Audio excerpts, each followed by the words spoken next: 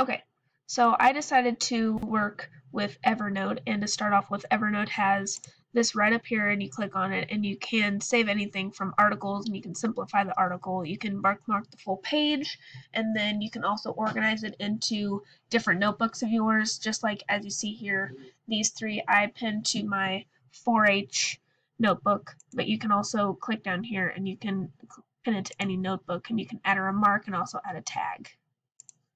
So here you see my 4-H notebook. I didn't go as far with this one as I did with the other ones, but I pinned something that's modernizing, and then I also pinned something that dates all the way back to 1998. And it's just interesting to read between the years how 4-H has come over. I'm also very passionate about FFA.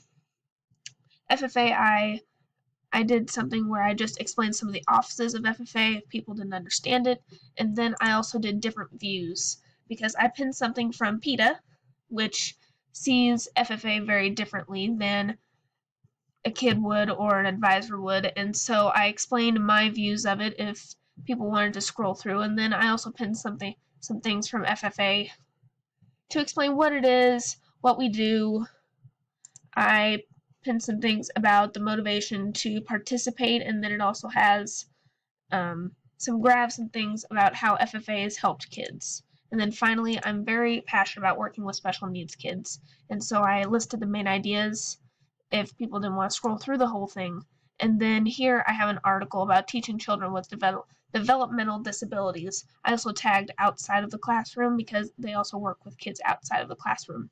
And then I highlighted some key things if people wanted to scroll through and just quickly read how you could help kids with developmental disabilities.